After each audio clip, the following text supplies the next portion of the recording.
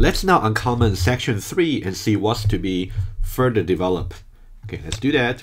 Select the section and then Control /. Okay, you can see that now everything still compiles. You can see the toString method. We have done that in the previous section, so that one should work well. However, you can see that we are trying to call the equals method over here. Now, the equals method we are calling here, you can see the context object is BD06. And if you look at that, BD06 was declared in line number 13. It was declared of type birthday. So that means we are calling the version of equals from the birthday class. If you go to the birthday class, you can see that at the moment, as is, we don't have any overridden version of the equals method. So what does that mean? That means the equals method is going to be inherited from the object class. And remember when we taught in the lecture, in the object class, the equals method does not compare anything sophisticated. It only compares the references of the context and the argument objects, which means if I go to the tester again, when you say BD06 dot equals BD13, so that means we're going to compare only the references of 06 and 13. It's as if we said BD06 equals BD13. Okay, I will show you that also in the breakpoint in just a moment. Okay, now if you go back to the PDF over there, you will see that the expected output from there would be, we should have true and false. Okay, that's the expected output because when you say BD06 and BD13, you can see BD06 June 16. BD13 is also June 16. However, they're different objects. They're separate objects, which means the addresses are different, but their contents are the same. So they should be considered as equal. On the other hand, 07 and 13. So in this case, 07 and 13, they are different objects and also their contents are also different. So now the equals method should return false. Is it really the case that it's going to return true and false? Let's see. At the moment, remember, we don't have any overridden equals method in the birthday class. If you execute it, you will see that it tells us false and false rather than true and false. Okay, so let's see why it is the case. Okay, let's now put our breakpoint in line number 38. Double click on the blue bar over here, and then you can click on the bug button over here. If you do that, remember my decision and say yes. Okay, you can see that the execution paused at this point over here. So now we would like to step into. So you can see that you got different options here. You can either step over. Step over is simply just going to execute to the next line, which means we don't pause in the current line. So in this case, we want to see how the equals method is going to be executed. So we say step into.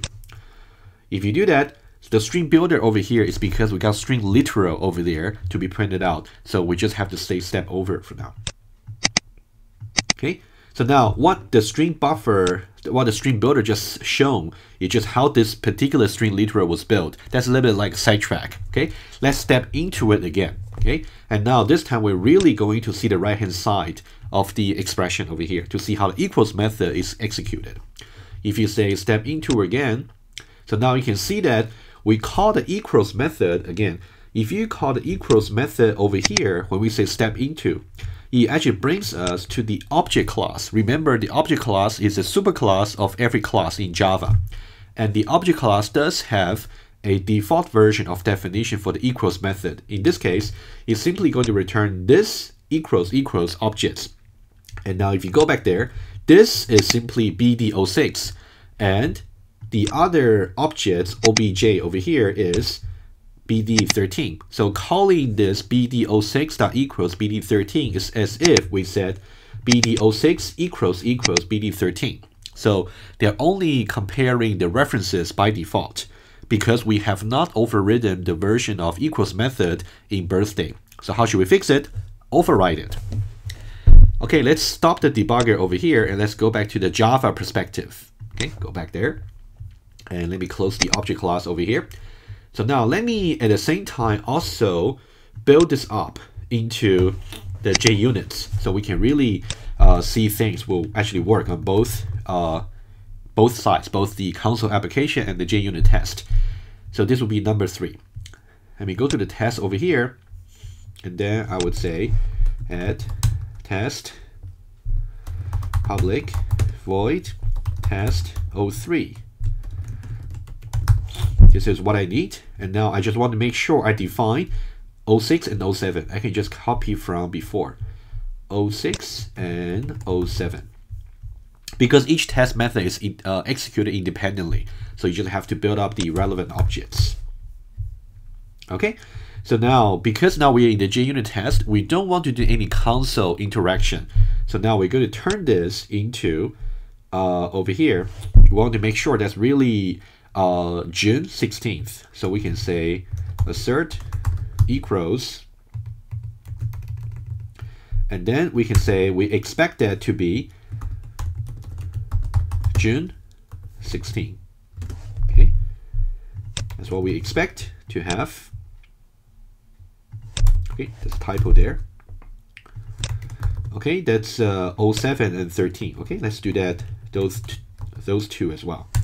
So now this should be 07 and we have 13. 07 should be July 17th.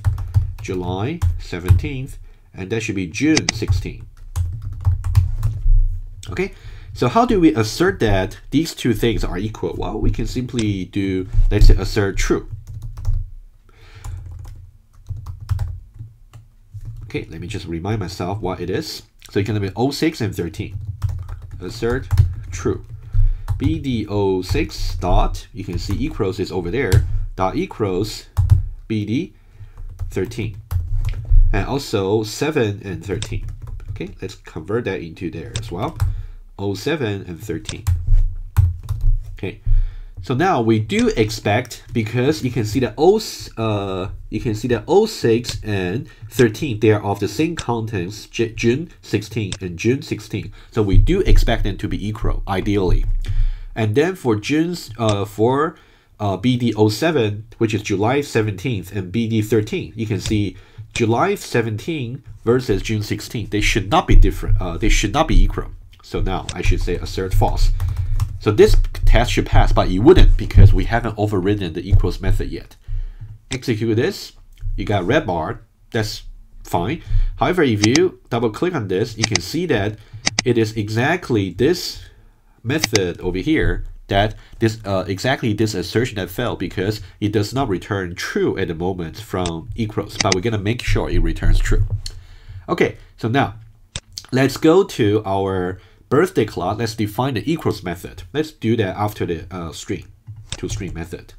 Similarly, so now we can just type equals, control space. You can see that it tells us to choose that one there. So now we're going to override the equals method. And remember what we did in the class. So the way we define the equals method is going to be quite standard. So now we're going to say in the previous three cases, first of all, we'll say if this equals objects, in this case we're comparing simply with itself. In that case, of course, that will be just true. And there are two cases that might make it false. If either obj is just now, the current object's this can never be false. Oh, sorry, the current object's this can never be null, because if it is null, you would say null dot equals something. You would have got some null pointer exception, so that's just another issue. So now if either object is null, or this dot get class not equal to obj dot get class, in this case return false. Okay. And now if we can reach this point over here, that means they are of the same type and both of them are not null. So we can say birthday other is do a cast. You can say birthday obj. So now how do we compare the contents of the birthday? Apparently the way we compare is we're gonna compare by the attributes month and day. Okay, so why do we do that? We can say return this dot get month equals. We can use equals here because it returns integer. So comparing imperative type, you got only one option, equals other dot get month and also both must be true. This dot get day equals other dot get day. Okay, that's what we have. So that's not so difficult. Hopefully, I think as I said before, these three cases are really standard. Okay. However, this one here, make sure you do the cast. Otherwise, you cannot simply, if you forget about the cast, it's not going to work. So you have to review the lecture slides to see why this is not okay. Simply because OBJ was declared of type objects, and the object class did not declare anything called getMonth or getDay. To really make sure this is available for us to call, we have to do a cast. Okay. So now, if we go back to the first of all tester over here, let's see what we get. Execute it. We got true and false. So this is now correct. Also, if you go back to the JUnit test, which we do something similar, but this one can be automated, so we don't have to compare the output in the console with our eyes every time. If you execute the JUnit test, it gives you a green bar. Okay, so far you can see we have accumulated 4 tests. Okay,